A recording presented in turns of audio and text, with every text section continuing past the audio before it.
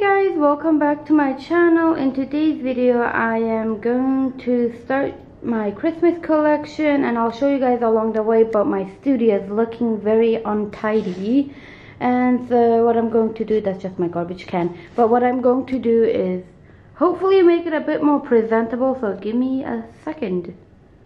Okay, there's still a lot of work that has to be done, but this is kind of what I have done so far, which is not much, but basically, what did I do? Oh, I refilled the crinkle paper. So I did the ivory one and then my Christmas crinkle paper. It was a bit low, so I just went to my storage area and did that. The other thing is I am working on my Christmas collection, so this area is filled with like green and red toys.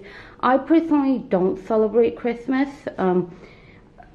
It's not a holiday that I celebrate, but I know a lot of people do, and it's one of the busiest year, so yeah, I make Christmas toys. I am planning to do a winter collection. I do celebrate New Year's. I know there's other holidays around like this time that a lot of people celebrate. For me, Christmas isn't one of them. I don't really care for the colors of bird toys, to be honest. A lot of bird shops will do Christmas toys, and I'll just get Christmas toys for my birds. That's before I started my own toy business, but even now I'll see toys that I really like and I'll just buy it. Like, I don't care if it's the color green and red. It doesn't really signify. I mean, for many people it's gonna signify Christmas. For me it's just red and green. I don't really, hopefully it doesn't sound offensive, but some people, they won't get a specific toy because it's Christmas, because they don't celebrate Christmas. And for me, I just don't have that kind of complex.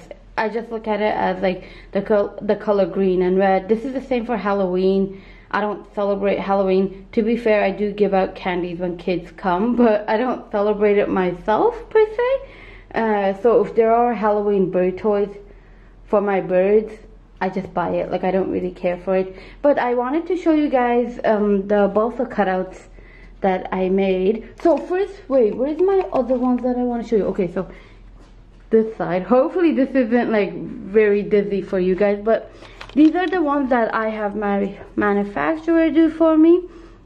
They are illustrations that I do myself. So here's a close-up. They are pine wood. The reason is not because my laser machine can't do it, but I don't know if I've mentioned it, I still can't find pine sheets. That's very different than balsa sheets. Balsa sheets are everywhere. Like, you could buy them wholesale.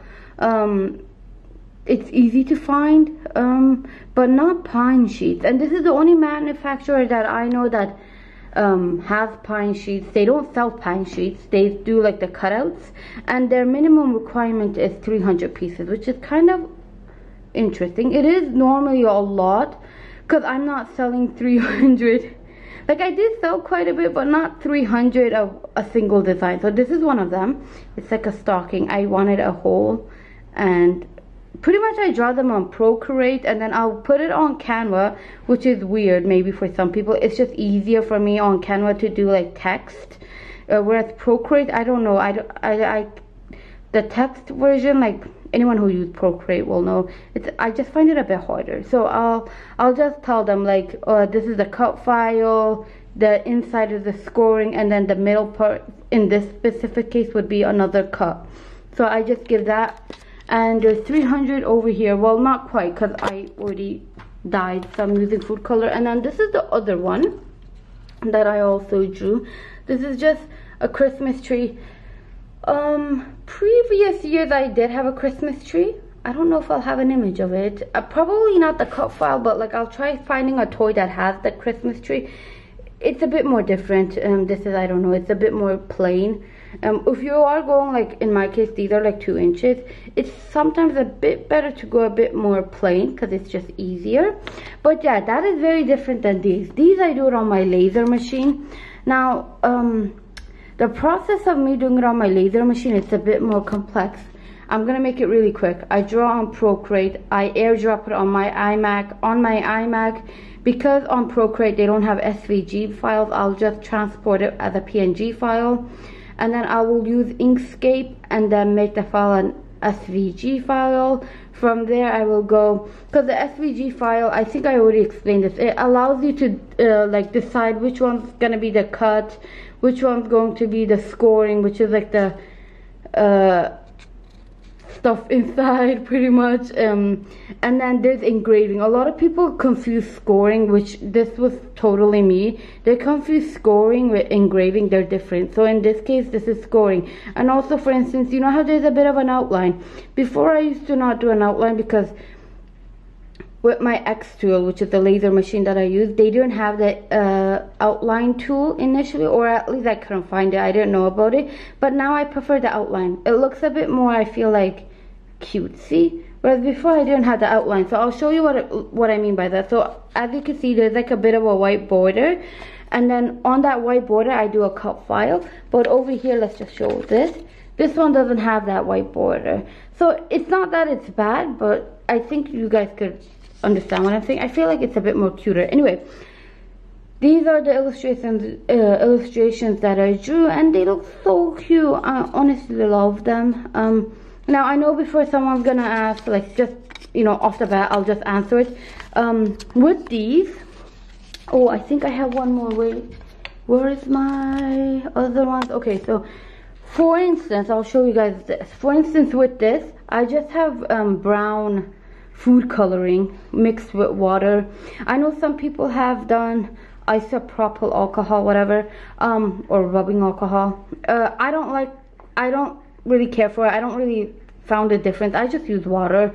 I have tried it. Honestly, I have seen no difference. So I know some people swear by it. I don't know if this is because I use really high quality food coloring, so I don't really notice a difference between that and isopropyl. I think it's just a waste of money and it's added cost. In my case, I do use AmeriColor, yeah. And sometimes I'll use Ann Clark. So for this brown color, I have used Ann Clark, and the same is for this one. I did add a touch of pumpkin food coloring. It's just the same food coloring. Wait, where's my pumpkin one? Oh, I don't know where I put it. Oh, okay, sorry guys. I put it here. I'm like, where's my pumpkin food coloring? Okay, so basically this is what the pumpkin color looks. It adds a bit of an orange, but it's like a burnt orange, and they do have also a burnt orange color. But yeah, that's what I did for these. And for this, people have been asking me how I do it. Honestly, it's so simple. I literally use a tiny dot, like a little tiny dot, and I will just put like 20 times more water than that tiny dot, and then I just mix it. It's seriously the same process of like coloring these, but the only difference is I use, like, you know, I don't use acrylic paint, but you know those acrylic plastic paint stuff? I got it from the dollar store fresh, and then I got the paint brushes, obviously fresh. None of them are acrylic, but I just mix it, and yes, I do it one by one. So sometimes, because if you didn't know, also wood is very absorbent. It's not the same as like, oops, it's not, sorry guys, I have to pick it up. It's not the same as like pine wood. So pine wood, it's harder to paint, if that, like, these are better for like dunking the wood, if that makes sense. Whereas balsa, you need, when I'm painting it, like in this kind of case, if I want to get like all artistic, you do have a slight bit of chance. Let me see if I could do a close-up. You do have a slight bit of chance of it, you know, bleeding, and it's not completely unavoidable. It does happen, and there's really not much. I don't really think it affects it aesthetically. I do it one by one. It does take, so you can see like a tiny bit, like the brown bleeds. Now, before anyone asks, I'll also answer the question, can you use like the marker ones? They are edible, like food coloring markers. I don't, they're safe for human consumption. The question is, are they safe for birds? Because technically avocado is safe for birds. They're not safe for parrots, right? So My only issue with the marker, edible markers, because someone has asked me that instead of doing it like my way, like mixing it, it doesn't even have to be like that acrylic. I don't have it beside me. You know those, like, I'll show a picture of it, guys. The only concern I have with those is that I don't know exactly what ink they use. I don't know the percentage that they have been using. Because in my case, I'll just use, like I said, a lot of people will do 1:15 ratio or like 1:20 ratio. Hopefully this makes sense. So if I, like I said, was trying to mention like how I do a tiny dot of, like, let's say brown or even green, because there's a bit of green there. But let's say a tiny dot of brown, I will have to use 20 times the water just to, I don't know why that ratio is that it is, but that's just what I do. Or you know, I don't know, that's just the ratio that I have been finding online. So obviously for these I need a very tiny small amount, but it works. And I know it's for sure food coloring, the brand that I trust, and I know for sure it's water. Now with those edible markers that you could find like on Amazon and stuff, there's two problems. One, I don't know the ratios. Is it gonna be deadly? I don't know. Like, that's what I'm telling you. Like, I literally don't know. The other concern is that they're very pigmented. I honestly don't even think that they're that good.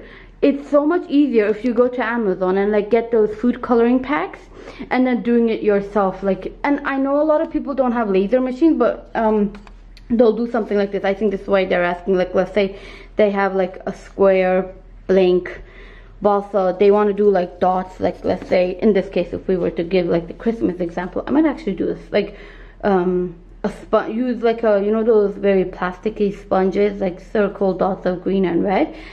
Honestly, just do what I've been telling you. Like, don't use the markers, don't do like and it's gonna take forever too. Like, just use a paintbrush. You could also use those sponges, and you don't need to get fancy. Just go to the dollar store. Like, they're there. Like, you don't need like some high expensive tools. Like, they're gonna do the same thing. So there's that, my 2 cents on it. But yeah, I have been working, and now I'm gonna show you guys something that I got. Oh, let me show this. I keep this here. Thank you, America. So America's a very nice friend of mine.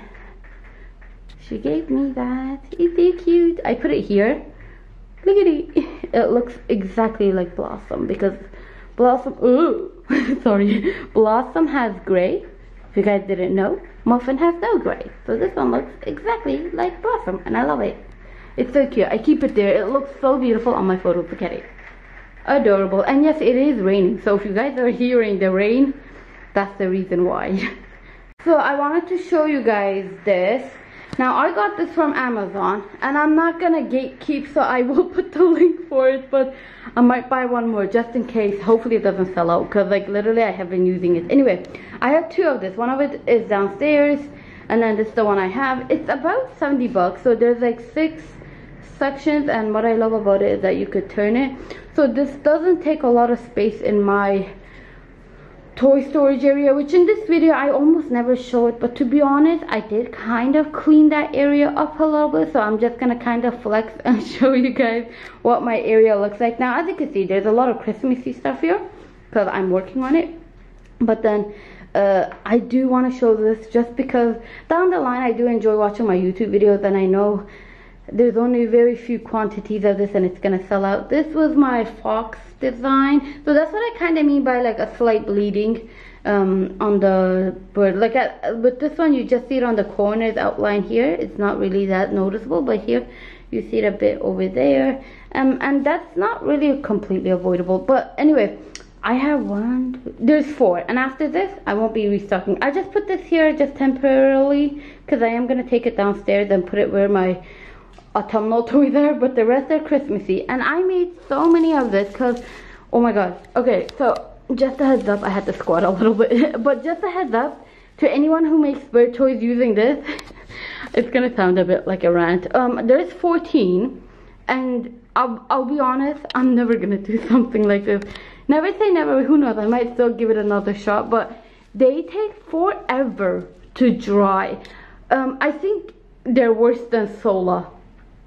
So anyone who has worked with Sola wood, or not solar wood, like solar, well they are technically, some people call it solar wood.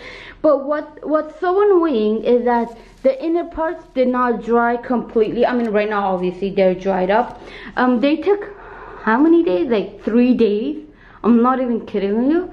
So I didn't think that it would take that long. Now I have, where's my corn husks? These are corn husks too. Sorry, I couldn't speak. They're just like a different style. So these are like the ones that I used to dye, and they do take long. So I don't know if I have like a pink one. I should. Sorry, I dropped that. I'll pick that up. But that's like what they look like. I feel like I dropped something. Oh yeah, I did. One sec, guys. So this is what they look like, and that did take like a day and a half and stuff. So I did not think that these would take that long. They take forever. So if anyone wants to be fancy and dye these, I don't know, like, I don't know, because I was like, seriously, day 3? So they did take forever to dry up, but essentially it's like a wreath. Here it is. And then once it dried up, I made these. There's 14 of it. And then after that, obviously, I'm not going to be restocking them. And then, so, before I get to the swings, I'll show you guys my slightly older designs. So, these I'm keeping on my shop. People have been already buying it. I had like 10. Around July, August is when they actually started kind of getting buyers again. That typically happens. Some people live in Asia. It takes a while for toys to come, or like in the UK, so they will order ahead of time. So that was the one toy. I think I have a few more downstairs. If I could find it, I'll show it to you guys. This is the one toy. I'm not gonna do it again. I am uncertain of this toy. A lot of people did like it, but I am uncertain of it. And then this is the other one. I don't know. I don't think so. I will recreate it, but we'll see. It's a simple toy. I might just leave it. So these are the new swings. I do have 2 more swings. I'll show you guys that in a bit. These are acrylic beads. So yeah, this is what they look like. Someone was asking me like if they were painted with like unsafe paint and stuff. No, these are the new ones that came out. So I did get them. Apparently like they're new. But yeah, this is what they look like. But they're 100% acrylic. I did get a small batch because like sometimes when you're working with suppliers, they will say something is something and then you get it, but then it's not what they said it was. So I only got like a small batch just to see if it was really acrylic beads, because those are safe for smaller species, and they are. Essentially, I think you guys are more familiar with seeing one of my bird toys that have them. Let me show you guys that. I'm not gonna really show you guys the bird toys. When I go downstairs I will, but it's essentially the same as this. These are all acrylic. I do use these like, oops, I dropped something again, but I do use these bears and like these flower beads and like these pony beads. These are all acrylic. They're just different colors. So the ones you guys are seeing at the bottom, they're acrylic. They're just Christmassy colors that I got. So I showed you guys that. This, just in case some people still don't like it, this is like the wooden version. So I do have this as an option. The other toy I made, it's gonna be really simple, and I plan on putting this. I really like it. So yeah, I'm not done all with my Christmas toys. These are just few. I think this is like I only have like 2 toys, technically 3. 1, 2, and then this is the other one. It's just like this, and it's double-sided. I love this one. I didn't think it would turn out, to be honest, this good, and I might be self-praising a bit, but like I really loved how that one turned out. And then let me turn this. This is very similar to the one I did for autumn. Not very similar, because then yeah, it's actually not similar, because this one has pine cones and mahogany pods. Now I really liked how this one turned out. I had pine cones for a while, but I didn't really know how to make use of it, and obviously since it's festive season and mahogany pods, I just feel like it suits the vibe very well.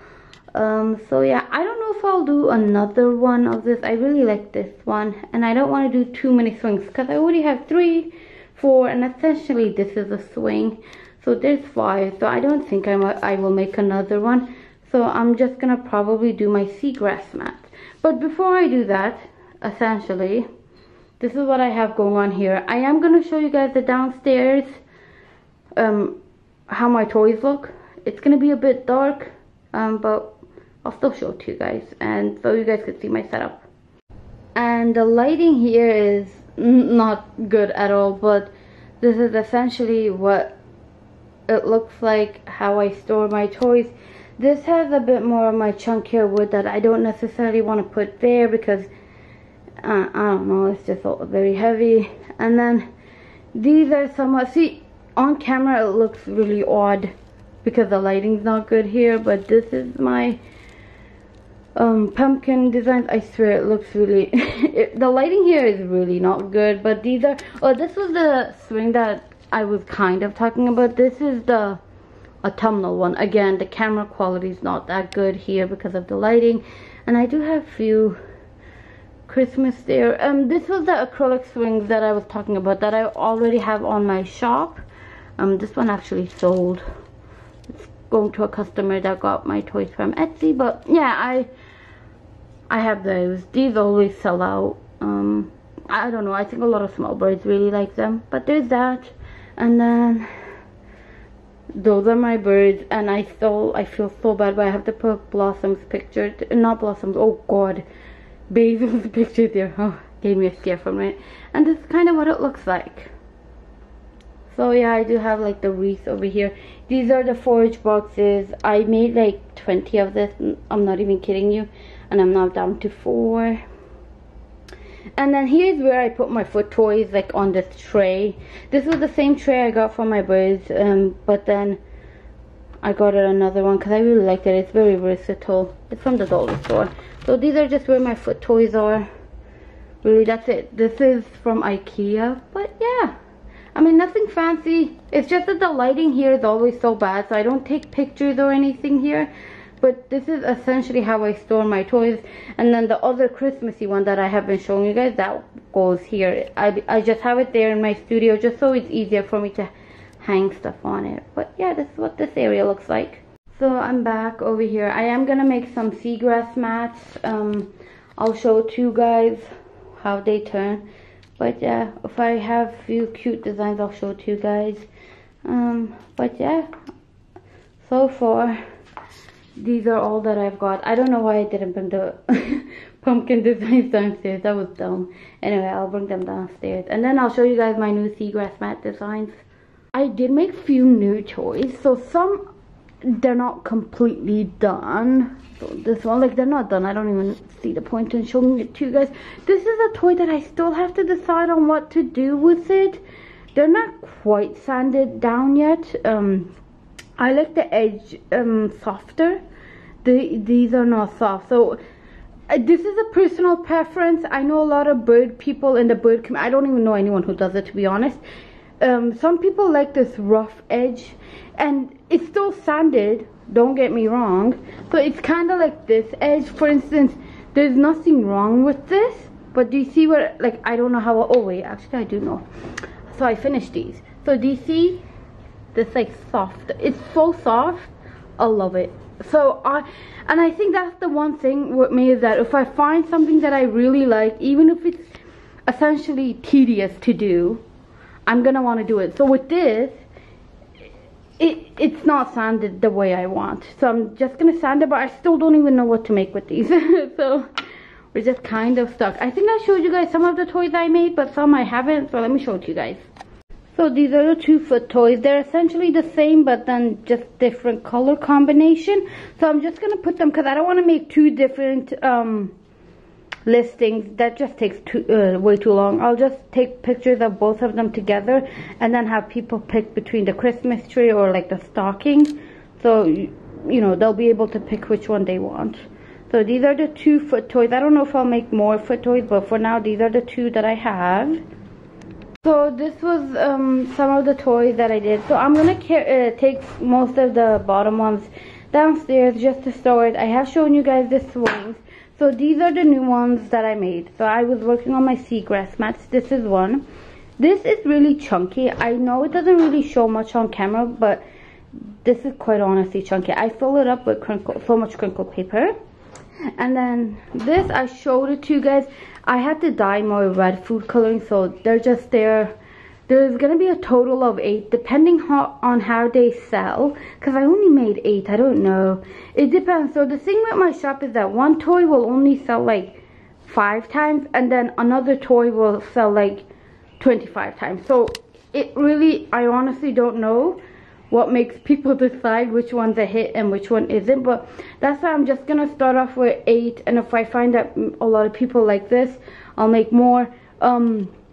This is actually quite large.